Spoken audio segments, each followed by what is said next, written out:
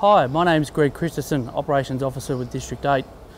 This morning at approximately 8 o'clock we were responded to a reported factory fire at a recycling plant in Ordish Road in Dandenong.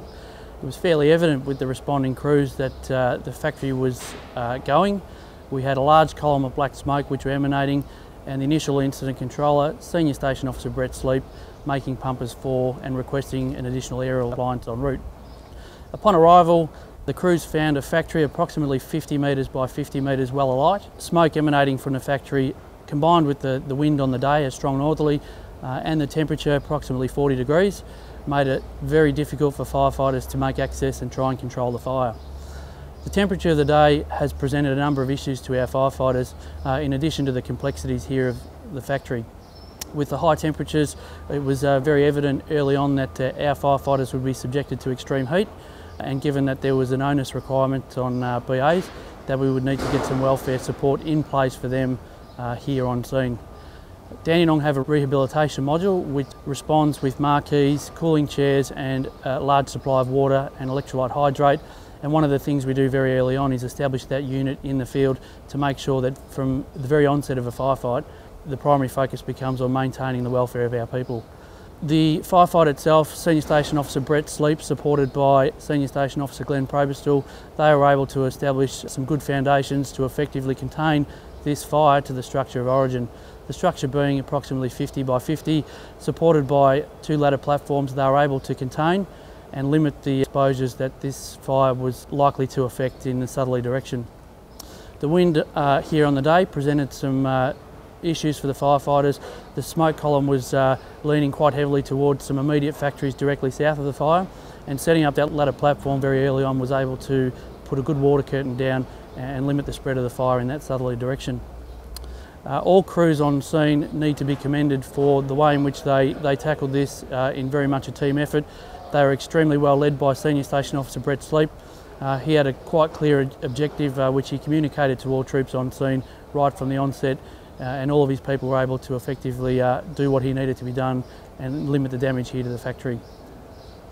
One of the most important things that we've tried to get through to our people here today is that hydration is the most crucial aspect. We've said to all of our people here on scene that when they're not actively involved in the firefight, to make sure that they're in the rehabilitation area which was set up near our control point, and to ensure that they're drinking the right amounts of water and electrolyte, and to stay cool in the shade. We've also had ambulance set up here with some welfare monitoring, and their primary focus has been to make sure that the firefighters and all other emergency responders on scene have been well looked after. Given that we're in the AM period of this hot day, our firefighters here are going to be lent upon later on in the day to respond to other emergencies, and what we do know is that the temperature is only going to get hotter and the winds are going to get stronger, so we need to ensure that those people are ready to respond when required this afternoon. All in all, this has been a very effective firefight with all agencies working very well together.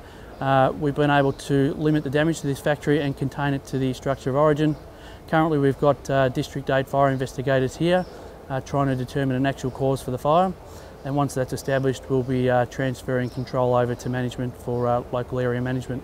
In relation to the community advice warning that was put out this morning, here at the incident we're experiencing some extremely strong northerly winds causing that smoke column to travel over Eastlink. We linked in very quickly with the Eastlink Control Centre to make sure that our warnings encapsulated the freeway and to alert all the passing motorists that they needed to display caution. The fire was fairly strong in the initial onset, so we were a little bit concerned with some ember attack, but those very early connections with some of our stakeholders and supporting agencies is crucial to get the message out to make sure everyone remains safe. In relation to health and welfare monitoring of our firefighters, on days like today, particularly with this structural PPC, it's crucial to make sure that when they're not actively involved in the firefight, that when they're removed, they're sufficiently hydrating, they're using the electrolytes and they're staying cool. But even for those who are involved in roles that are far enough away from the incident, that they take the jackets off and remain cool. It's all about the welfare of our people and making sure that they're not only fit to suppress this incident, but we've also got to look at what the requirements will be further on in the day.